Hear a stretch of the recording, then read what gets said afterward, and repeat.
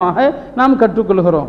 கண்ணியத்திற்குரியவர்களே, ஒரு மனிதன் பள்ளிக்காக செய்கிற சின்ன சின்ன அமல்களுக்கு கூட அல்லாஹ்விடத்திலே நிறைவான கூலி. தமீமுத்தாரி என்கிற ஒரு சஹாபி, அவர் ஒரு முறை தன்னுடைய ஒரு வேலைக்காக பலஸ்தீன் வந்திருக்கிறார். பலஸ்தீன் வந்திருந்த நேரத்தில் ஒரு அழகான விளக்கை பார்க்கிறார். இரவு நேரத்தில் அந்த விளக்கு நல்ல பிரகாசமாக எரிகிறது. உடனே அந்த விளக்கை வாங்குறார்.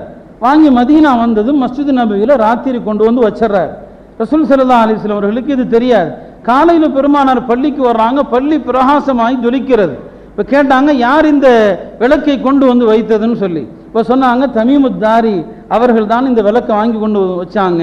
நபி ஸல்லல்லாஹு அலைஹி வஸல்லம் அவர்கள் சந்தோஷத்தில் சொன்னாங்க, நவ்வர்தல் இஸ்லாம், இஸ்லாத்தினுடைய அடையாளமாகிய இந்த பள்ளியை நீங்கள் ஒளிமயமாக்கி விட்டீர். அல்லாஹ் இம்மையிலும் மறுமையிலும் உங்களை ஒளிமயமானவனாக ஆக்குவானாக என்று பெருமானார் துவா செஞ்சுட்டு சொன்னாங்க, எனக்கு ஒரு மகள் இருந்தால் உங்களுக்கு மனமுடித்து கொடுப்பேன். இந்த காரியத்தை செய்ததற்காக எனக்கு ஒரு மகள் இருந்தால் உங்களுக்கு நிக்கா செய்து கொடுப்பேன். ஏன்னா அரபுகளில் பெண்ணு கிடைக்காது, ஆண்களுக்கு பெண்கள் கிடைக்காது. இன்னைக்கு பெண்ணுக்கு மாப்பிள்ளை தேடுற மாதிரி அங்கே நேர் மாற்றமாக இருக்கும். ஆண் குமர்களுக்கு எனக்கு பெண்கள் கிடைக்க மாட்டாங்க. அப்போ சொன்னாங்க பெருமானார், எனக்கு ஒரு மகள் இருந்தால் உங்களுக்கு மனமுடித்து கொடுப்பேன் என்று பெருமானார் சொன்னாங்க. எனவே பள்ளிக்காக செய்கிற அந்த சிறிய செலவுக்கு கூட இவ்வளவு நன்மை.